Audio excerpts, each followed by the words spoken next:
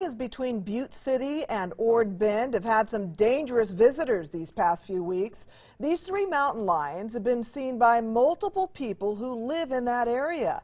One local fisherman says he was hunting turkeys, and when he went to pick one up, the cats had beaten him to it. He said the two large ones were eating the turkey, and the smallest one he saw then started to charge him. So he has this message for people.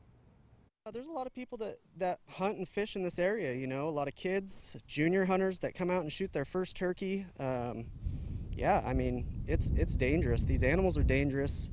They're allowed to be there. It's their domain. You know, I'm not trying to push the cats out or have them hunted or killed. It's just people need to be aware of the danger. Another landowner said he's come across about 3 deer carcasses a week since first spotting those mountain lions. Drone